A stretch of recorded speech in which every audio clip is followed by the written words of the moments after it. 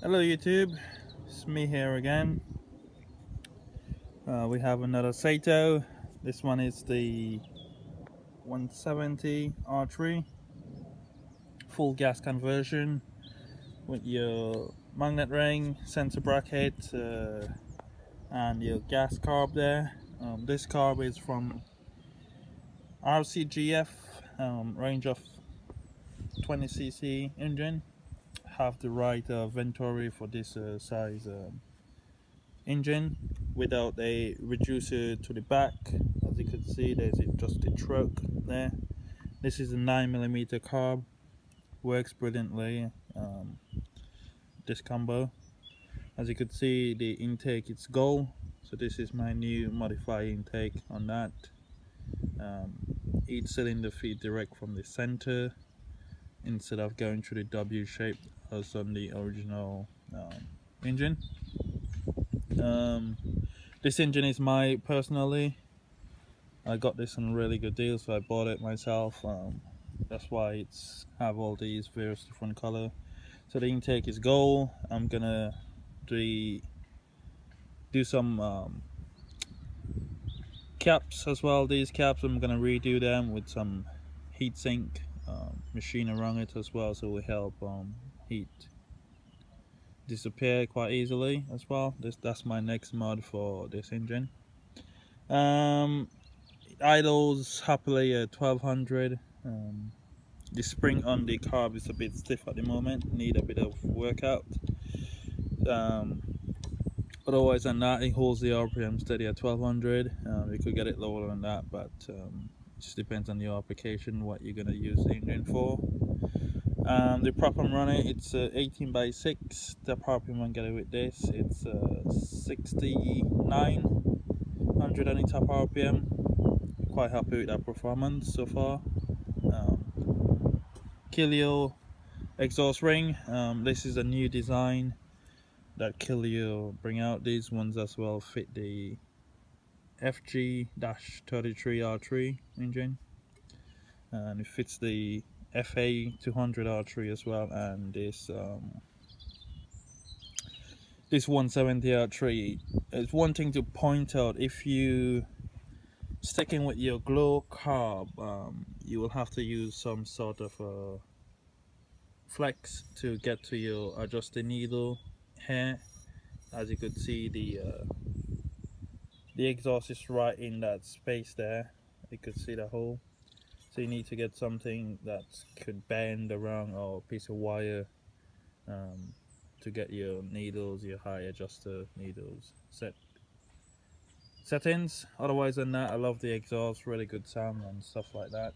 So enough of the talking, let's give it a start and see how it's gonna go.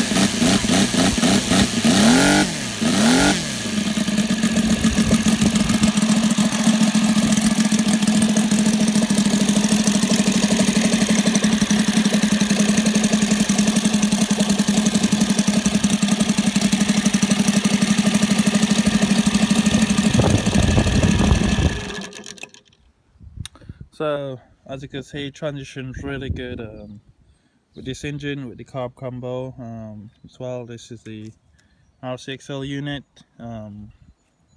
Can work from 6 volts right up to 3-cell LiPo, which is 11.1. To the top of my head, I'm not 100% sure, don't judge me about that. But yeah, you could get a 3-cell LiPo with no regulator needed with this new design ignition. So from 6 volts right up to 12 volts as well. As you can see, each cylinders have really good temperature, even temperature. About transition is really good. That's why I said this engine is my personal.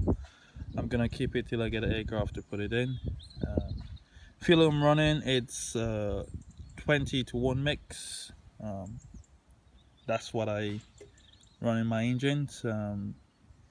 It's down to you what fuel.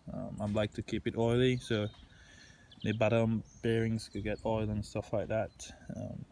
I do get quite a lot of questions about that, why it's so oily mix, but these engines not designed around gas, so if you want to protect your engine, have a high percentage of oil, won't hurt it. We'll just keep it nice and smooth on the inside. So I think pretty much that's it for this engine.